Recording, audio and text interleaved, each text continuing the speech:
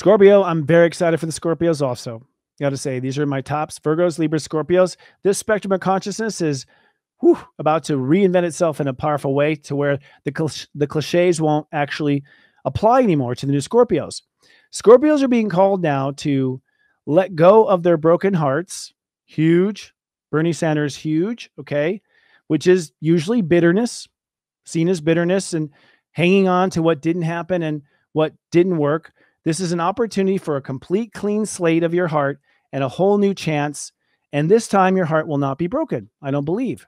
So this is a new inner child. This is a new innocence. This is a birth of an inner artist. And this is the promise of love in a real deep sort of, I'm not going to go that way.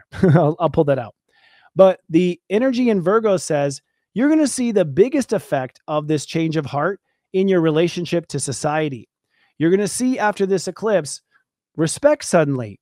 You're no longer told to be the police officer. You don't have to be the one to call out the fraud. Your role in society is officially changing. You don't have to play that medieval character anymore of being the knight in shining armor and sacrificing everything. Now, the trine to Uranus says, hold off on long-term relationship negotiation, because all of your push in long-term relationships was still based on that bitter inner child that was upset.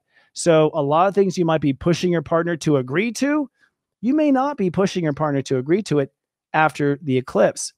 And Jupiter in Cancer might beat yourself up or stir up a whole bunch of information about all the times that you didn't believe in yourself or all the times people didn't believe in you.